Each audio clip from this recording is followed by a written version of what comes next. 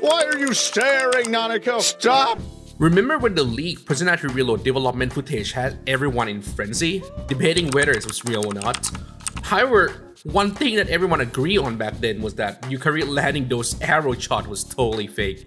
Now, fast forward to today, and we have the confirmed Personality Reload trailer.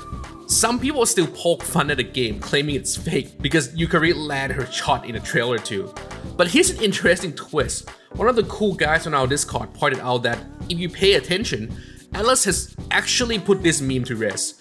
They're showcasing an improvement in bow accuracy, boosting it to 98%. So will Yukari be able to miss with just the tiny 2%? We'll have to wait until the game release to find out.